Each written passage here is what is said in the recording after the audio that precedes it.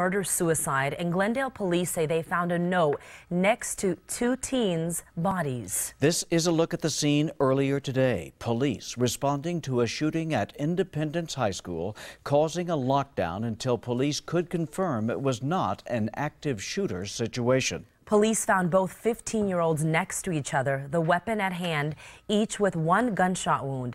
A teacher at the school learned that one of the victims was her sister when she made a phone call to the school. They put me on hold for 10 minutes because that's when I knew something was wrong. And then I was escorted from my classroom with one of the vice principal there. And he held my hand and said, "We have to go upstairs." And I walked up, and I walked past so many people looking at me, and they knew what happened.